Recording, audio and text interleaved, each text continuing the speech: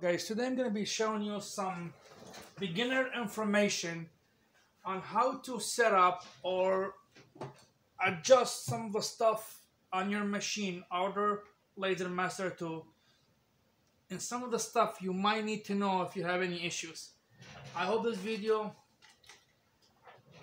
will be good for you guys. Please, if you have any questions or any recommendation, let me know. I'll be more happy to do it for you guys. Again, I apologize for my English. I might have some words the wrong way saying them. Please don't get offended, and let's start. So today I'm going to be talking about some of the issues I've been seeing a lot of people are having. One of the first thing we'll talk about homing. Okay, when people are homing their machines, they're having some bunch of issues. So we're just gonna lower the camera. I'm gonna stand and I'm gonna try to hold as much as I can. So here's some options you'll have. Basically, this is your new Ortur motherboard. Okay, this is the reset button, this is the power button. The idea of the reset button is if something went wrong, the machine got stuck or something, you're doing something, you mess something up and you'll end up to have purple light blinking here. That means something wrong. Okay, so just hold the reset button and it should take everything back to original setting. And then you home it. This is the power button. If you're that kind of guy, your power supply keep turning off, like you have a switch, let's say on your plug, to turn it off and back on, you need to make sure to start to power on your machine first. So by just holding it, your machine will power off, then you will home. Okay, now you see this here, this is one of the issues. Okay, we'll talk about it. I did this on purpose actually earlier, but I forgot to put this here. So here's one of the first issues you'll have, but we'll talk about this later in a second. So again, if you're somewhere, you want to make sure before you start anything, you want to home it. Okay, you click here and you're home it. See, I want to see if now I'm blinking purple. So I caused the issue because the machine was going and this caused me an issue, so I have to reset. Okay, so now I reset, now I hold the power button for a couple seconds, it should hold the machine. Or actually you can start your program. I use a light burn. Okay, you can start your program and, for example, just hit homing. When you start your program, if everything's set up right, your machine should start homing automatically. Okay, so let's talk about what just happened earlier, and this is what I've been seeing. That's the reason I made this video, and another reason a person on Facebook asked me something about the belt adjustment, so we're going to talk about that today. So a couple of things. The reason you hear that noise is because of my laser. Okay, I'm using the new 20 volt laser model, and then I end up adding an actual it's like a adjustable drop down, up and down. They have those. I had it actually too. I have it. It's adjustable Z-axis up and down. So by doing that, now you're pushing your laser closer to this bar over here. Okay. One time they send me, Ortur send me a replacement for this that is a little different design. The idea of it is pushing the whole unit backward. It's too much work. I didn't feel like opening the whole thing. I just left it as it is. But there's a simple fix for it. So an idea again is your laser or your lens. For those people are using air assist, your lens might be touching this rail here before you are making it to this limit switch. Okay, there's two limit switches. One here for this axis, that means the machine is homing this direction, and there is a one limit switch in here is a little button. Okay, that means your laser is homing in this direction. So here is a common issue if this cable is downward, okay, and then your machine comes in trying to home and your cable gets stuck between the wheels or anything that will not let this area here hit this limit switch here. Okay, this is the limit switch. I'm going to touch it with my finger. Hold on 1 second. Here's the limit switch, basically. Small limit switch. So it contacts somewhere in here. Okay, so if this cable gets stuck between this area here and here, not learn this limit switch, hit here, you'll hear that noise earlier you heard. Okay, and the same thing here. If you're trying to home it, you're touching first, okay, and then now you're not reaching this limit switch. I recommend not having this laser downward that much far. Raise your stuff up, okay, so nothing will touch your laser and you will not affect anything. Example, by putting tiles underneath the object you want to print or something, you know, just to, you don't want to do that. And then plus you're losing an area, so if you lower the laser, now you lost all this area of engraving. So if your bed was, let's say 400, now if this is, let's say 20 millimeter, now it's 380 millimeter. That's the limit of your bed, because you just lost this much room of engraving, okay, because you couldn't go over this. I will not purchase the up and down adjustment Z-axis. It came in with this little piece of plastic. This piece of plastic sits here. The idea of it is this area here will touch this plastic and push it to touch the limit switch, and now this will not let you touch. You're barely, like a hair, almost not touching, okay? If you see here, you're not touching, okay? Barely, okay? So that will actually hit the wheel, and then your limit switch will stop. So you will not hear that noise. Here, let's try it again. See? See? It homes fine. And of course, it's gonna kick back a little bit. So always, before you start anything, make sure you home it, okay? If you don't, some people say it's okay, I don't need to home it. If you make a mistake, you cannot go back and redo everything in top 100%, unless you have a camera set up and all this other, you know, stuff. But always home, focus your adjustment by whatever, you know, method you have. You can make a block that reach from here to here if you have those adjustable old lasers. As an example, I want to show you as the old lasers that the ring is adjustable.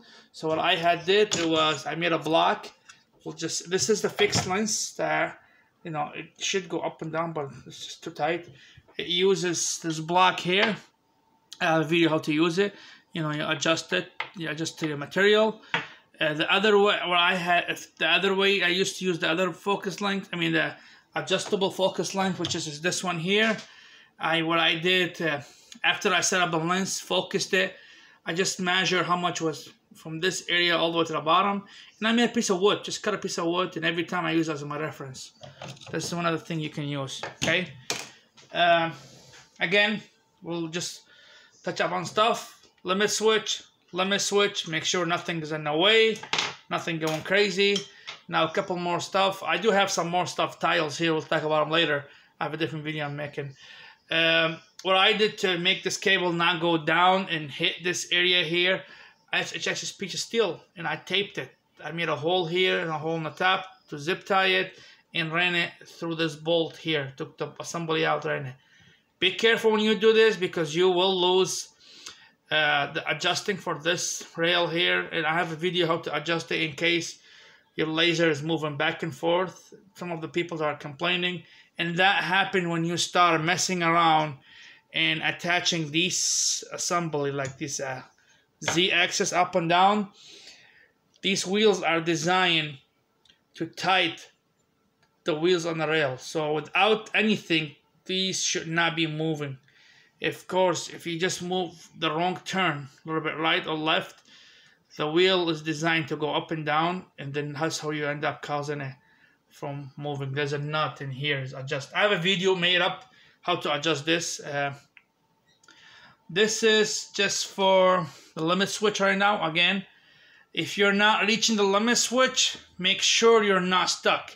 At one point, I was cutting some kind of woods, and a small piece of wood, I had an air assist. A small piece of wood fly out and went underneath this belt with my luck. And every time I was engraving something, it came in here and trying to stop. And I actually did the whole job, and my piece was here. But the next job I was doing, I moved the piece here, and of course it kept stopping here. I couldn't figure out why. I thought it was something wrong with the machine or an update. Somebody did something and the light burned, but actually it was a piece of wood stuck in here. the best way to figure out if you have no issues, if you're losing or your machine's not engraving right, go all the way up, down, all the way up, left and right, make sure nothing is getting stuck, and then that should be okay, unless your laser is moving up and down, side to side. You need to fix that. The idea is to have everything tight before you start messing with your laser. Check your bolts. You have bolts in here, okay? You have bolts on those mechanisms. You have bolts, everything. Again, we're human beings. Whoever's assembling this makes a mistake. The entire ball on shipping came in loose. After too many use you're using, those bolts don't have washer lock, so they can get, unloosed. So just make sure everything is right before you start anything, okay? Just a setup. Again, wires, they're out of the way. Make sure everything is hooked up 100%. Nothing is loose. All the wires here, all your connections here are good to go. Nothing is crazy. You're sitting flat. You're not sitting in this direction. Okay, move, touch all four corners. Make sure you're not moving.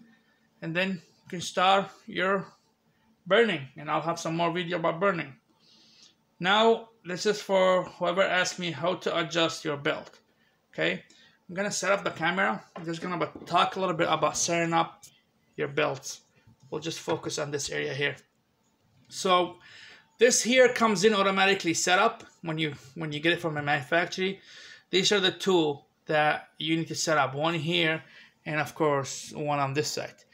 Let's talk about just one side, and you can do the same thing on both sides. First, what you want to do, you want to run the belt underneath this tire, under this wheel, keep calling it tire, and then go over here. Now, when you go over here, the idea of it, you put your hand and pull it up, that it'll give you a tension, and then hold it down. Keep your hand on this wheel here, and then trying to feed it under here and pull it out, okay? Why I'm saying keep your hand over here, so you won't be tight in this area here and you're loose in this area. Because as soon as you start grabbing, there's a teeth in here. If you grab those teeth and you're loose here, you can tie as much as you want. You can pull this belt at 100-pound pressure, okay? You'll catch on those teeth and you'll have a tension here but nothing here. And after a while of, moving, this can slip and now you have a loose belt and you're wondering what happened. I already tied it from there. What's going on? So always make sure you're tight both ends, here and here, by that method I told you. Lift it up, pull it with your hand, put a pressure here to make sure you're sitting on that wheel, and then go ahead, pull it down and go that direction. Okay, that is very important to do. And after you do that, before you tie everything, after you do this, run this way, run that way, okay, and let's say you tie it, the best way to align it, go all the way back, okay, do not use the front of the machine. So this is the front, okay, use the back. I recommend you lock in these, go to the back, and here I'm going to tell you just a small example why you want to do that. Yeah, lift my camera, go up this way. So this wheel here, there's a wheel over here, and there's a wheel on the other side too, over here. You want to touch those wheels all the way to that corner here and touch it to that corner. By doing that, now you're making sure, sorry for the camera, it's moving all over the place. Now you're making sure that you're aligned. You're not crooked this direction, you're not crooked this direction, okay? You do not want to do that. I know I've seen there's a couple of the machines, actually they have two motors now. One of the manufacturers, they have two motors here. I don't like that setup. I love the setup here with one motor controlling both way. You never know, one motor can go off and you'll have a disaster, okay? But we're not talking about that. We're just talking about this right now. So again, everything is tight, your belt, the attention of this belt, just like a bicycle belt. You don't want it too tight. You're going to have a hard time pedaling. You want it a little bit loose if you had a bicycle. If not, we'll just explain anyway. For example, if I go close to here, I'm sorry, I know the video is going to be upside down, so I'll say this way. If I put my pencil on this here, you'll see this is moving, okay? Of course, I break the pencil. It's moving. You do not want it too tight, okay? The idea of it, if you move it, this should turn, okay? You do not want it too loose because you're going to start slipping on those teeth. That can cause you some of the issues, which is basically the main issue is your print could be off. Now there is a couple more options. Couple more print. I figured something out that stuff was not lining up.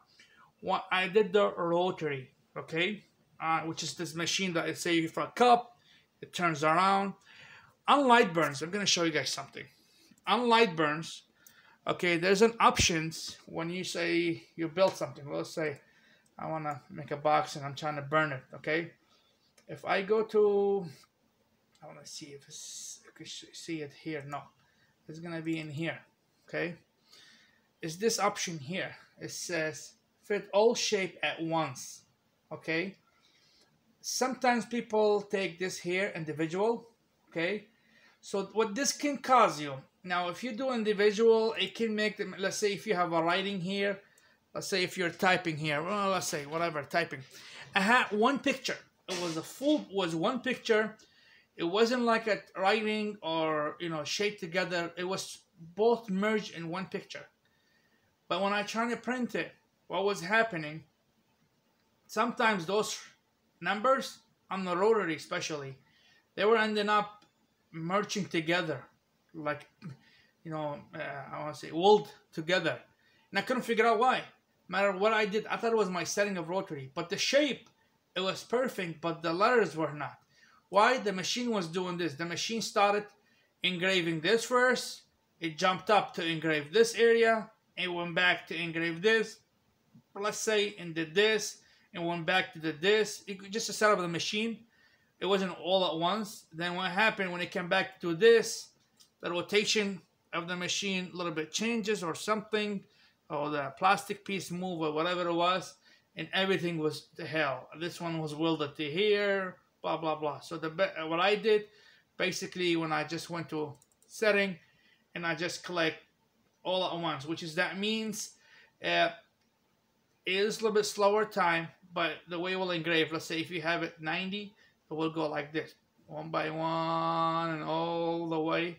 So you'll have a shape better, or you go this way all the way. Your shape will be better. Couple more things on your speed. Okay, we'll go back to the machine. If you're testing something, I've seen some people doing 6,000 per minute, 6,000 millimeter per minute. I do not recommend this, guys, okay? I know you want to do something fast, you want to save time, you don't want to sit there all day, but remember, this machine here, it is advertised to 3,000 per minute, okay? 3,000 millimeter per minute. You can push it to 4,000 maybe, okay? But do not overdo it, okay? If you're engraving the letters or something and you're seeing your laser going, you know, like crazy or back and forth crazy, something wrong, okay? You're overdoing it. It's not designed to go that fast, especially with small letters. Another recommendation, if you want to do this, you can just, for example, change it. Set up, if you're using light burn, set up this one to go, let's say, your image to go, let's say 3,000. And then, you know, your letters, because they're smaller, set it to 1,000, 2,000, okay? Or less. That way, so you have, you know, you can have layers and layers of stuff, you know. You'll learn how to use Lightburn if you don't have a Lightburn. Lightburn is the best program to use for laser engraver so far I ever used, okay? Nobody's paying me anything. I'm just trying to help you guys, okay? Now, I hope this helps out. Again, nothing is moving back and forth, up and down. Your belts are both sides the same equal tensioner. If not, that can cause you some movement. Check those rails, okay? Make sure nothing is loose. The rail is not moving back and forth. Everything is tight, okay? We're human beings. We make a mistake. We forget one bolt we didn't tie or something. Just in case, okay? All the wires, connection. See, just by me playing with this right now, look what happened. I'm gonna see if I can focus. This connection just came out a little bit. So all you gotta do, I want to see if I can have you see it better. I have a light on it. You'll get the idea. The connection a little bit came out. just might be playing on it. Okay, so make sure every once in a while everything is tight, everything is not moving. Okay, bolts are not loose. Okay, it's just it's bolts get loose if you don't have a washer lock on them and stuff like that. Okay, you don't want to over tie them. Okay, especially if something like that, like a motherboard here. You do not want to over tie this bolt. You don't want to break it. Please make sure this is a very made well machine. But again, some stuff is delicate. Plastic pieces can break if you over tie them. Just simple things, okay? I hope you guys like this video. Please let me know if you have any questions or any recommendation of stuff you want me to do. I'm just gonna share a couple more things with you guys. Something extra I did was I purchased those 90 degree angle B switch. It is just because the cable came in, it goes like this direction, and the wire was too much for my box. I have a special box made for this. I'll share one day my box with you guys. You guys will like it. But this here is 90. This is not a wire adapter. This is just a 90 adapter, okay? I don't recommend any wire adapters 90 degrees, even for the power supplies. I just bought a 90. Why? Because these cables are very sensitive, okay? Some of the issues you have with these cables are, basically, I attach this piece here. I'm not sure, it's Flowloid or something. I'm not sure the name of it. I can pop it out later on, show you guys. But this wire here, this is the attachment. You'll see on old laptop power supplies, this is made to hold electrical noise, which is a power. If there is an electrical power or escape power, this will wrap the power around it and will let the flow of information, data, more smoothly. Okay, I had an issue with I had a big LED light in top of this machine. Not here. This machine is not set up in my computer room. I'm just making a video for you guys. It was set up a big LED lights, and every time I did this, I turned the machine on, closed the light, and went out for a couple seconds. Came back. Every once in a while, the machine stopped. I couldn't figure out. The machine just went home, started homing itself. I couldn't figure out why the machine was homing. It became because it was too much electrical interference in this area from the LED lights. The USB was having some errors and saying start homing. That's one of the safety features or something. Okay, and the machine just went crazy, I guess, and it homes and stopped. It didn't say go home. It just stopped, and then of course when it stopped, it went home, and I lost everything. Okay, there's a way you can actually restart the same thing on Lightburn. It's just a simple way. If you say a machine stop, I've seen a lot of people stop, and you can just reset it. If you go to up here, and here you'll have a button to show you like where are you. You know, let's say if you stop here, as long you haven't touched anything and your equipment's here, and you took this home, you haven't moved a piece, all you gotta do, let's say the machine stopped here, you can just go back a little bit here. There's a timer here, you can find out how much you went back. In here it says start here. When you click here and it say start a job from here, now the laser will go and will skip whatever all this option, will start the job from wherever you want it to start. Okay, so anyway, so ended up being, it was the LED light. LED light was catching interference and it was causing me an issue. Then after a while, I was having an issue. I ended up changing this cable. I got a longer cable because this cable was too short. So the problem I was having, these cables, I changed it with, they were cheap cable. It wasn't manufactured cable. So again, electrical interference, not much speed of data going to the machine. So that's why I added this one here to take the electrical interference from this end here to not go here, or I have some more electrical pieces in my garage where I have this set up at. Now, this was a good thing here, and I changed the power supply USB port. So basically, on your laptop, you'll have where you plug your USB board. This one here. So if, just as a reference, most laptops, whatever USB port next to the power supply usually have more power coming out of it than the other USB ports. So try not to use that, because that might cause interference with your machine. So if your USB power supply is here and you have a USB port next to it and you have a USB port over here, try use this USB port. Do not use this USB port, because you might have interference with the power supply. I hope this answers everything for you guys. Here, like I said earlier, if you're homing, another thing you can do, you add this piece of plastic, or something, or you can just glue something from here, not in a tire, like glue on the surface here, piece of wood, just to make sure, plastic or something with crazy glue, just to make sure you're hitting this switch button, or limit switch, sorry, before the laser hits wherever. Okay, like this laser base hit here, or the laser lens is hitting here. So before that happens, make sure you're homing. This should fix your issues. I hope this helps you guys. Please let me know if you guys need anything else. Again, I apologize for the English. If you didn't understand nothing, please leave a comment and I'll try my best to answer for you guys. Have a nice day.